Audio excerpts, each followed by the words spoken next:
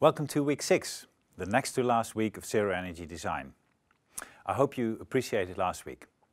You will have noticed that you have now completed all steps of the New STEP strategy. Reduce, reuse, produce. But now we want to make you take it to a next level. The integration of all measures into one coherent, synergetic building design. Let's have a short look backwards. You saw the mini documentary about Pulse, TU Delft's first energy neutral building, followed by a discussion of the design decisions and energy technology used. You learned about solar energy technology for buildings, various options for the use of biomass were presented, and you learned about the use of environmental energy. And now we want to start week 6, when everything has to come together. So, how to get all plans combined in an integrated redesign of your building? We will only have 2 lessons this week, after which you will have to complete your zero energy design of the building.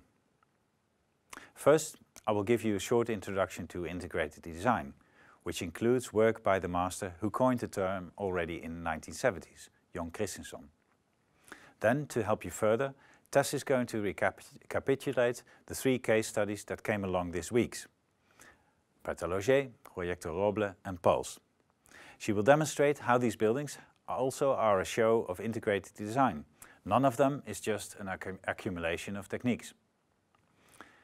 Based on this information, you will have to finish your final assignment. And this assignment actually seems quite simple. Combine all measures that you have envisioned and calculated through the first 5 weeks to make the building energy neutral. For this, we ask you to integrate all measures proposed in the architecture of your building. You can show this by means of a scheme that depicts all measures combined, for instance, floor plans, sections, details. Drawings and sketches are welcomed, but not necessary. I will show you some examples after this slide. Finally, we want to ask you to make a calculation of the energy performance of your final redesign. Have you achieved a net zero energy building? Then you have succeeded. Here you see a climate and energy scheme of a student who also already did a redesign of an existing building. At first it may look like chaos, but I will guide you through step by step. Here you see the original building that the student worked on. The student drew the course of the sun in this part of the world. It is the azimuth only, but the altitude of the sun should also be understood, of course. As part of step 1, reduce, the student proposed a post-insulation scheme of the original facade. And he also added a double facade, a layer of glass over the existing building. Fresh air is let in through this double skin, passes through the building, floor to ceiling, and leaves the building through a solar chimney. At the top of this chimney, heat is recovered from the air. You can only do that at the top, because otherwise the thermal draft will not work. The heat extracted is then stored in an aquifer thermal energy storage underground. In wintertime, this heat will be used to heat the building. This, of course, is the PV roof, covered with solar panels to produce the electricity required. The facade also contains algae panels. These are panels with transparent tubes in which wastewater is purified by algae. These algae tubes have to be put in daylight so they can be combined with facade panels. The algae can be harvested and used for proteins, nutrients, or more interestingly, refined to biodiesel, a renewable fuel. This is done in an algae reactor, which the student also included in his redesigned building.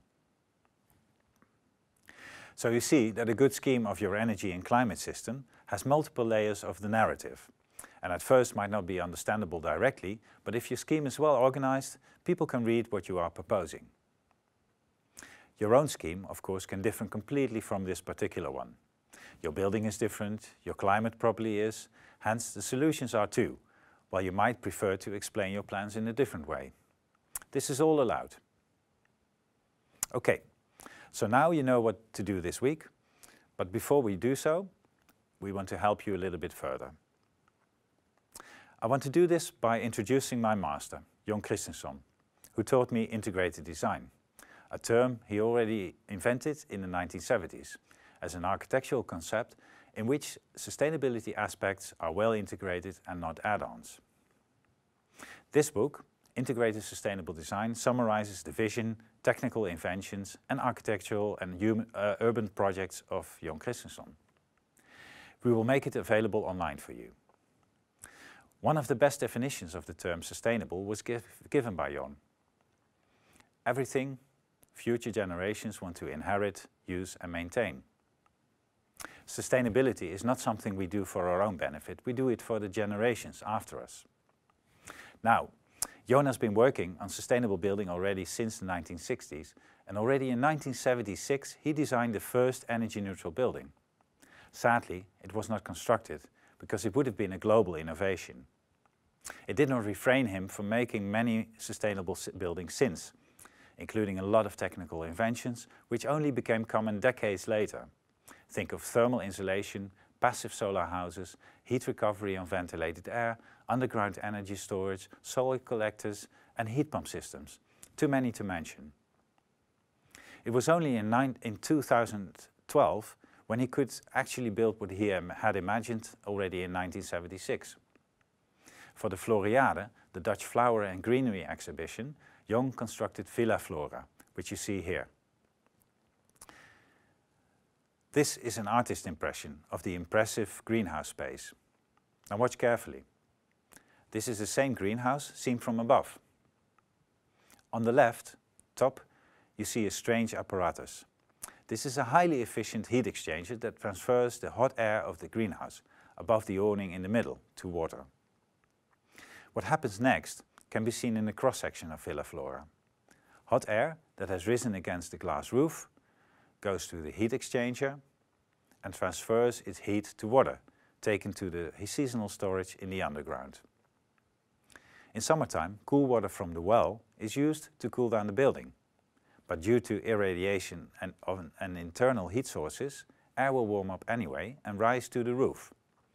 Here the story starts all over again. It almost seems so simple, you wonder why it's not used everywhere. In this image, you can also see a strange block on the roof to the right. This is the parabolic roof, of which you see a principal section here. It has four main features.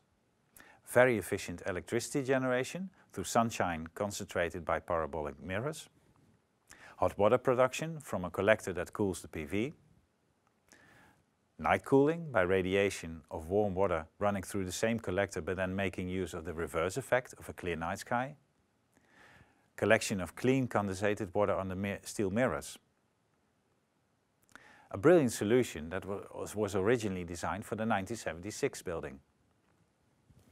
And this is what parabolic roofs looks like from the inside. The narrow window strips bring in a lot of daylight since they are directly oriented to the sky. There are many more innovations applied in Villa Flora which I cannot present here today. If you are interested, please have a look at the book I showed at the beginning, Integrated Sustainable Design. For now, I think this is enough to get you started. Please continue with Tessa's lecture on the case studies you have seen throughout the weeks. See you again next week.